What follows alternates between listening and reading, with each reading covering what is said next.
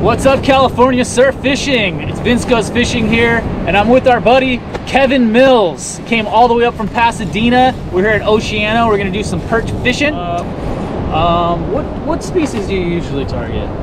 Perch, striper, yellowfin croaker. Yellowfin. You know, and I'm waiting for the water to get warm until halibut. Oh, all right. So Kevin wants to catch his first halibut in the surf as soon as the water gets warm. What are you looking to learn today? What is it that you're interested in learning while we're here at Oceano? For me in particular, learning how to read the water. How to read the water. And just to see how other people are doing it. I'm new to it. Oh, just see other people's techniques? Right. Okay. So we're gonna be pointing some things out about how to read water today as we go along the way. Hopefully you can pick up on some of that. And just other techniques in general for how we do perch fishing out here. It is mid-January out here. This is about the coldest it's gonna get all year. The water is surprisingly warm this year because we have an El Nino or El Nina or whatever the heck it is. So it's actually sitting about 58 degrees. It usually drops down to about 54 here in the winter. It stayed a little warmer this winter. Definitely not gonna hurt anything at all in terms of fishing. But we are waiting for that, like up here in San Luis Obispo, I'd be waiting for like June to October for the halibut fishing. Down where you're at, you could probably catch them all year long if you know where to look for them. And then they're probably gonna be biting more as the water temperatures increase. It almost seems like every time they click up a couple degrees, they go on a feast and they bite. And when it's warm, when it's like over, down there, I'd say when it's like 63, 64, 65, you're in the money, man. Okay. The halibut will be definitely, you just want to charge. When the water temps get there, I'll just be on those halibut. I would only target halibut because that's what I like to do. Yeah. But anyways, let's go perch fishing. See you guys on the beach. Talking about reading water, you can see there's a wave breaking out there to the left, and there are no waves breaking here just to our right. And if we go further to the right, you see waves breaking again. Okay, now I'm lying. See, so now you can see that there's waves breaking sort of right in front of us. But there, you see how it just mellowed out and it just cleaned right back up again. So we're sitting in front of, there's shallow water to the left where these waves are breaking. And then we've got deep water out here just kind of to the right of us a little bit. Okay. Where the waves sort of refuse to break. And then on the left, we start getting into shallow sandbars again. So let's just start casting. What I would like to do is fish that whole stretch from shallow to deep to shallow again and just comb that whole thing and see if we can locate where the fish are along the way. We've got these bait and weight fishermen to our right, so we have to consider their line goes out and then the current is probably going to drift their line over to the left a little bit. Oh, yeah. So we want to stay away from them. So let's start here and then we'll fish our way to the right, I guess. And I have not been fishing in way too long, so I'm stoked. Drag is nice and loose. I'm going to start with sort of a medium retrieve here. See if we get any bites, see if we locate any fish along the way here on the first few casts. Today I am using a Gamakatsu rebarb number 2 light wire hook. Oh shit, whoa, let's back up. Jeez, that thing came out of nowhere. Jeez, man, that thing almost took me out. It actually almost swept my feet out from under me. You got a bite? Cool, there's fish out there. I heard that, bro. Your bail closed. I'll be back. Okay. Kevin just had a Jones there. He casted, his bail closed short, and then snap. There goes his line.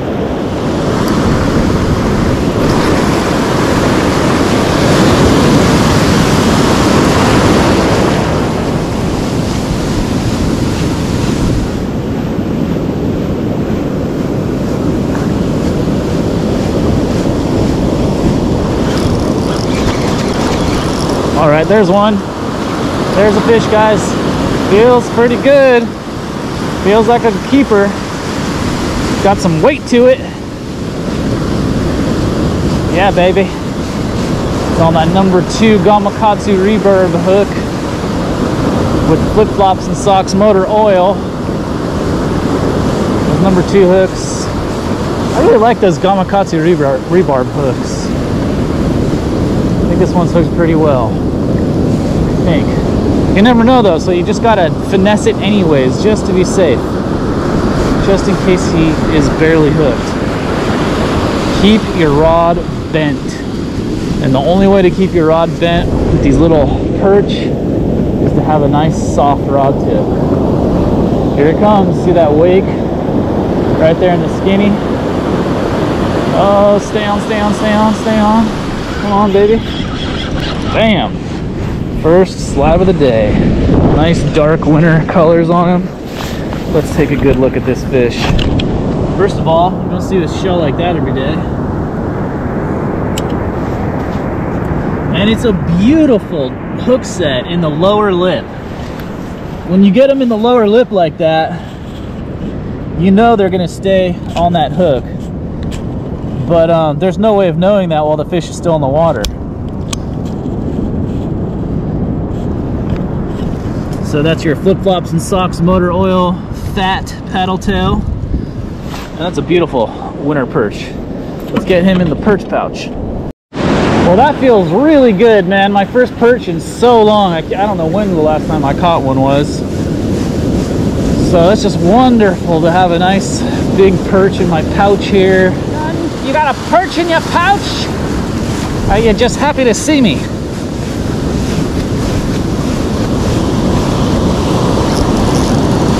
There we go. That's a nice one. Oh yeah, baby. Actually pulling a little bit of drag. That feels like a nice heavy fish. I keep doing that nice easy retrieve. Come on, stay on, stay on, stay on, stay on. Stay on, stay on. He's coming in with the wave right now. Now we've got a little resistance. Hopefully we can slide him up onto the sand before the next wave comes up. Come on, baby, come on. Here he comes, here he comes. Oh, oh, oh, oh, oh, last final. He's not giving up. He's saying, no, no, no. He's giving it all he can. He's fighting for his life. Oh, jeez, I'm just gonna pick him up. There we go. We got him out of the water. What a beauty. Nice. Another nice perch. Roughly 12 inches, I'd say. Again, in that bottom lip. Are we doing it right, guys? I think we're doing something right. That motor oil, red flake, FlopFlop N'Socks, fat paddle tail is really getting her done today. Let's get 8 more. All right, so that's 2 down. Kevin is re-rigged. Well, I was taking forever. Yeah, that took a while. What happened? I switched rods. Switch rods, totally re-rigged completely. I have something that's called Ray nose. Ray nose? My hands and feet get super, super cold. Oh, yeah. So it's then impossible. I lose so I think I must have the same thing because I know exactly what you're talking uncommon. about. Yeah, Ray nose. But they're so cold. I'm like, you can't feel anything. I can't feel it. Yeah, yeah, yeah. And you go slow motion. How fast do you retrieve? I generally do a medium speed retrieve when I'm fishing and searching for the fish. This is a 1.5 ounce. I wondered. I put a 1 on and I was like, 1 will do today. what's that? 1 should do just fine in these conditions. I think so. I like to do that medium speed retrieve when I'm searching for the fish, just to save energy. And that way, it's moving fast enough that you can cover water. It's moving, and also to keep the line nice and taut. And then if I get on a hot bite and the fish are just going crazy right in front of me, then I like to do a fast retrieve. And the reason I do that is because they tend not to bite the tail off as much when you speed up. They tend to suck up that whole bait. So if you go, oh, there's one. Oh, damn. So if you go too slow, that's when they tend to bite those tails off. And that might be what just happened actually when I got that bite just now. I got a bite, I yanked, didn't get hooked. So I wouldn't be surprised if I pull this up and find out that I'm missing the tail. And another thing I want to say about that medium retrieve speed, the retrieve speed is this. The faster you retrieve, the more weight you need to stay on bottom. Yep, sure enough, that tail is missing. See, that's what they do, little buggers. And you'll notice now that I'm going to continue fishing just like this with no tail. Doesn't matter. I catch tons of fish just like this. The fish do not care about tail action. They're just looking for a piece of food. The good thing about the tail, why I would like to have a tail, is it helps provide drag at the back of the bait, which helps keep the bait straight. But as long as I'm doing like a medium speed retrieve, this thing should be fine. I don't think it's going to be spinning, spiraling, anything like that. We'll see though. We start bringing up a twisted leader, then maybe I'll change my bait. But as long as my bait's not coming up as long as my leader's not getting all twisted up, I'm not going to change the bait. I'm going to keep fishing it just like this. The most important thing is just that dang thing is not spinning and spiraling. So as long as it's staying straight, I'll keep fishing with it just like this. Besides, I've got that bait super glued on there, so I'm committed to it. I really don't want to tear it off and put another bait on there unless I absolutely have to. Now, if you're going to do a fast retrieve, then a little more weight helps it to stay down on bottom. So you can only go so light. If you're going to go down to like 3/4 of an ounce, like down south of Point Conception and Orange County and San Diego and stuff, yeah, down there I would fish 3/4 ounce Carolina rigs for perch all day. You're not casting as far, but up here I need to cast really far. I've got bigger waves on average, more current on average, and I like to do a faster retrieve on average too, so that means a heavier weight is going to be necessary. So I've been fishing with 1.5 ounce, and the thing about it is I lose a lot of sensitivity with that much weight. Can't really even feel fish when they bite sometimes, and it's also kind of exhausting on my arms and everything. So I've been thinking I don't really want to go all the way down to 1 ounce. I mean, I will if it's a calm day. I'll go down to 1 ounce and maybe do a little bit of a slower retrieve. But I've been interested in trying a 1.25 ounce, 1 1/4. Something right in between. And I just never heard anyone talk about 1 1/4 ounce weights. Never seen one before, but I was just falling asleep one night and I thought, wait, why don't I try 1 1/4 ounce? So I went on eBay, and they were kind of hard to find and they were very expensive, but I managed to find 5. I got 5 of them. I think I paid like $10 for these 5 egg weights, 1.25 ounce. And I've got one on me right now, and for the rest of the year, I'll be fishing with that 1.25 ounce to see how it performs. I want to know, how does it perform on days with big swells? Like, what's the limit? What's the capacity of that thing? What can it do? How does it work out on small swell days? Can I just rely on the 1.25 ounce every day, no matter, regardless? How fast can I retrieve it? Does it work? I think it's going to work out really well, actually. And if those 1.25 ounces turn out to be my preference, which took 2 years to come to that conclusion because I test things thoroughly. I spend a lot of time with things before I make any kind of conclusions. But if I turn out to love the 1.25 ounce, then I'm going to go ahead and make Battlestar 1.25 ounce weights. We'll make some tungsten egg weights for Carolina rig perch fishing, 1.25 ounce. That'll be sweet. Man, I sure would like to see Kevin's rod bend over and just like watch him land a big old slab. It's not a hot bite right here. It's just a bite. But we've had a bite here and there, so yeah, it's kind of worth it to keep fishing and try to pick some up. But if you get bored and we want to move on, I'm fine with that too. You know what? I really am pretty new to this. Just working on casting, just working on it. I'm a conventional reel guy. Okay. But I just have my shoulder rebuilt. Oh, you did? Left or right? I can't retrieve a conventional right now. Okay. Got you. So, okay. I don't even care what I get fish. It's nice, but... Yeah, I definitely want to see you catch a fish. Hey, I want to give you a tip, man. Especially if you're dealing with a shoulder surgery and you're looking to go easy on your joints and stuff, the faster the reel, the better. The faster the reel, the less you're going to be cranking, the less stress you're putting on all your joints.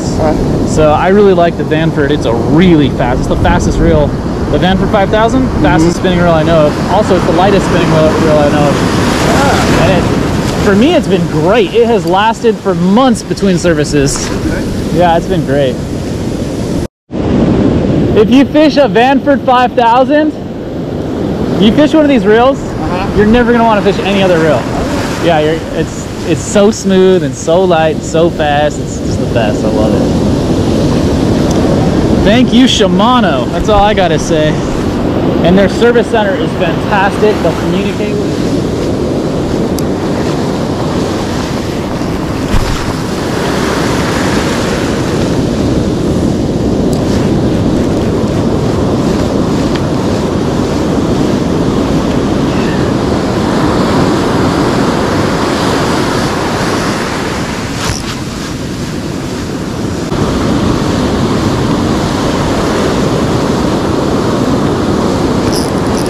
There we go. Missed him on that last cast. Hooked him on this one. Feels pretty freaking heavy actually. Not even really shaking his head a whole lot. Just dead heavy weight. That's gonna be a big fish, dude. Oh yeah, this fish is not even really woken up yet.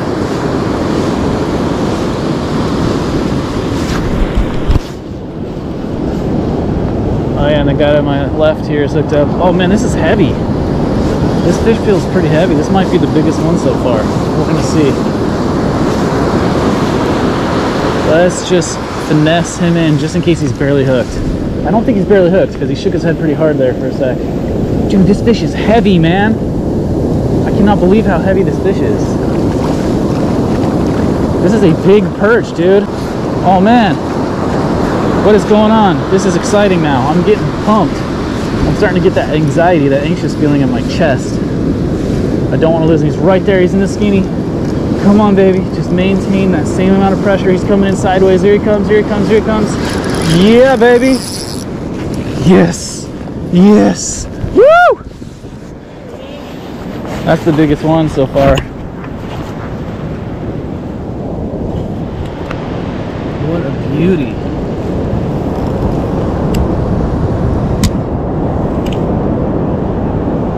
Guys, you can get these FlopFlop N'Socks grubs, get a 10% discount. Use code VinceGoesFishing at casurffishing.com, like California surf fishing. So go to casurffishing.com. You'll find the FlopFlop N'Socks grubs.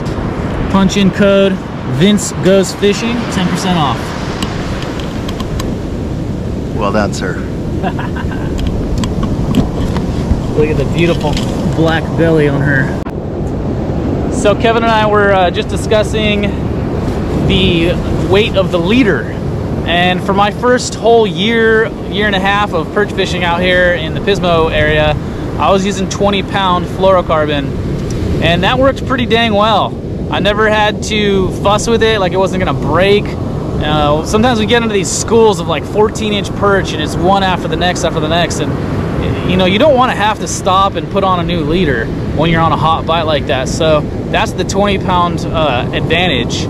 On the other hand, I wanted to try using lighter weight lines just to see if I got more bites and caught more fish with it. So this year, or I guess about 6 months ago, I started using 10-pound test. And I'm just going to keep using that 10-pound test for, you know, a year or so and just see, does it ever let me down?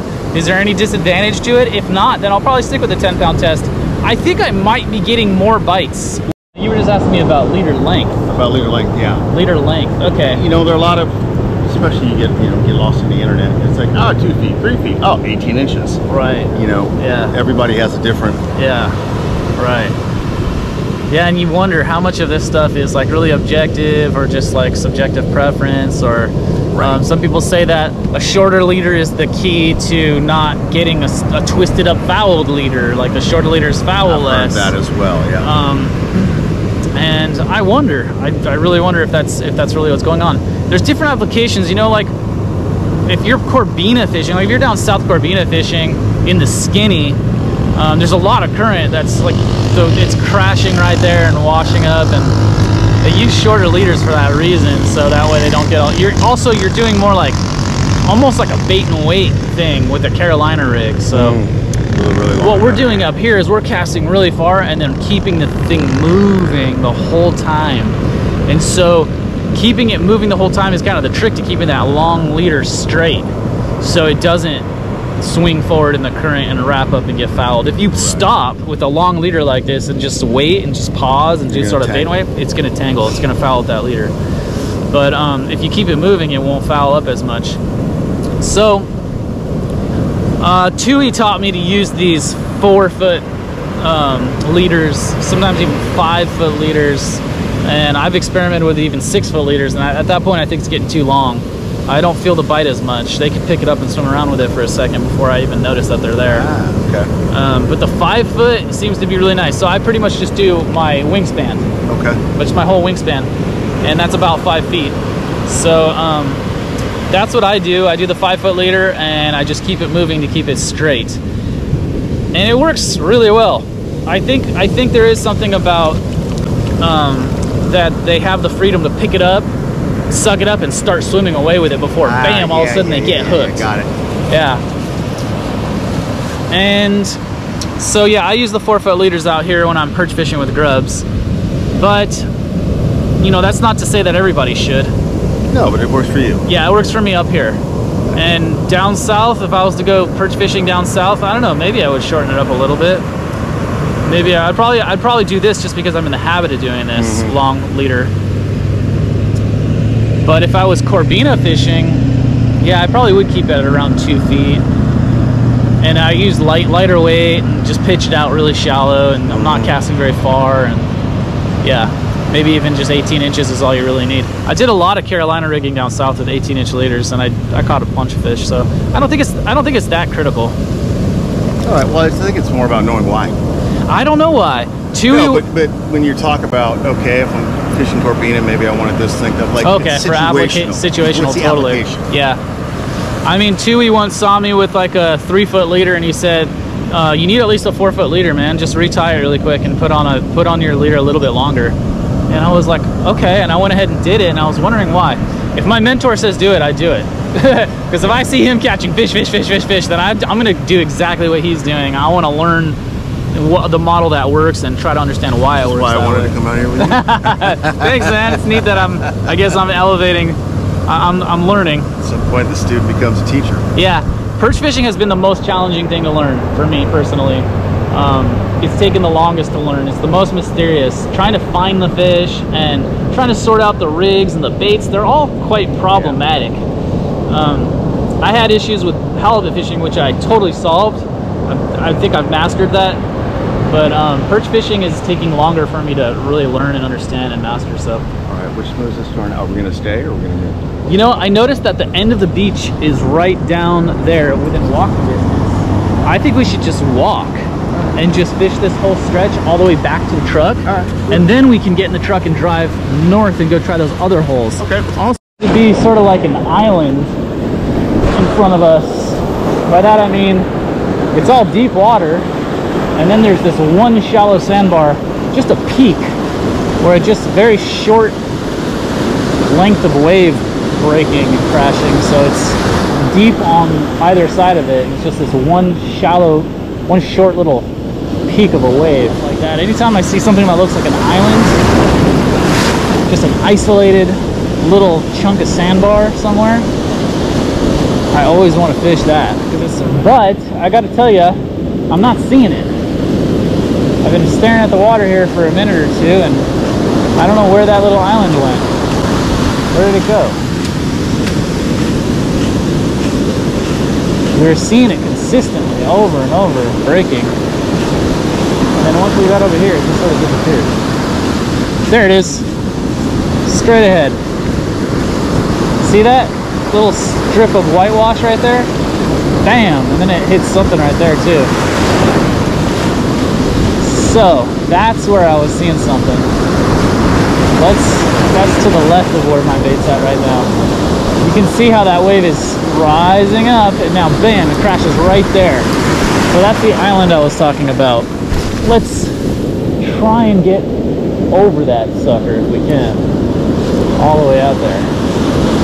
I got a good feeling about that structure right there. It might hold fish or it might not. Sometimes you see the most beautiful piece of structure and you're just so surprised that there's no fish in there.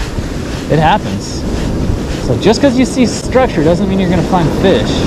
But when you find fish, they're pretty much always on some kind of structure. Okay, so we're looking at water quality now. Look how murky it is. The question is, it's clear right over. Yeah, is it actually chocolate milk? By that I mean opaque. Is it truly opaque water with suspended organic matter or clay or silt? No, it's not. If you take a close look, you'll see that it's actually quite clear, transparent water, but it's churned up with large grains of sand. That's what's up. That's what you want to see. You want that. So there's two kinds of murky water. You got the kind that's actually opaque because you have suspended solids that could be clay, silt, or organic matter, and that you don't want to fish in that. I mean, it's just like a waste of time. But here we have clear water that's just churned up with sand. That is what you want to see. That's good water. So let's keep fishing. Kevin just asked me, how long is your rod? And I told him it's 9 foot. And you know, when I first started fishing, I kind of assumed the longer the rod, the further you're going to cast, the better. But let me show you something. If I grab my rod right here at the middle, I can use my right hand, I can reach the rod tip. So I'm holding it like, I don't really want to hold it any further up than that, because it's like, it loses integrity. So this is about as far forward as I want to hold it with my left hand. But then with my right hand, I can, oh, Kevin is on. He's got a fish, fish, fish. With my right hand, I can reach the rod tip. Yeah, drag him up on the beach, bro. Nice and easy. And so what's the advantage of being able to reach your rod tip is you can unwrap the line from your rod tip if it gets wrapped up. Dude, do I have a fish on? No. Nice, man. Kevin's got himself a slab. There we go. Victory. Nice, dude. Victory, baby. And what kind of grub did you get him on? FlopFlop N'Socks, motor oil. That's your FlopFlop N'Socks motor oil right there. There's Kevin's second perch of the day. Quite heavy. Yeah! Nice fish. Nothing but quality today. That's my fourth, and you can see he's hooked a little bit gentler there, not quite as deep of a hook set. There's number 5, guys, on that FlopFlop N'Socks motor oil. Beautiful fish. All right, so that's how I did today. I got 5 nice, all quality fish. So how'd it go, Kevin?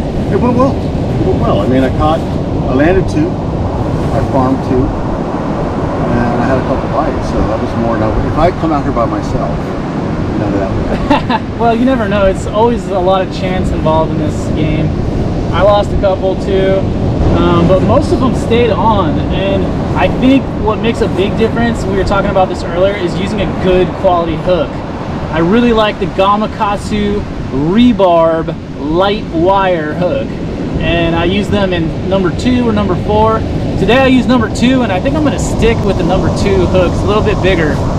And I was getting really nice deep hook sets in the bottom or in the top. None of them were barely hooked today. Yeah, you know, both of mine, they inhaled it too. Inhaled it, yeah. I find that if you keep the bait moving at a reasonable rate, like a medium pace, medium to fast pace, they tend to suck up the whole bait more. If I'm just sort of being lazy and just doing a slow retrieve, first of all, that's when my leader starts wrapping up and getting all twisted, but also that's when they start nibbing off the tail of my bait as well, more frequently. Oh, I got it. I got it. So a fast retrieve. A little faster retrieve. They're like, hey, I better just grab that thing before it gets away. They don't have the time to slow down and be picky. Right. And target a specific little spot. Okay. They have to just suck the whole thing up before it gets away. And Kevin was using an Owner EBI hook, and that's also a really good choice. What I like about the rebarb, the Gamakatsu rebarb, is that it actually has a rebarb, a barb facing in the opposite direction, and you can kind of pinch the bait down onto that rebarb. You can see on the Owner EBI hook, what you have there are the traditional bait holder barbs. There's 2 of them. So they're bigger on this Gamakatsu. Now take a look at the the Gamakatsu rebarb. There's a big that's black way more significant plastic barb that's facing in the opposite direction right there, and so you can pinch your bait down on that, and it pinches down into it. Also, if you put some super glue on there and pinch it down on there, man, you've got a bait that is stuck on that hook really well. So I really highly recommend these Gamakatsu rebarb light wire. Number 2 is my choice. You might want to use the number 4s if you like a smaller hook.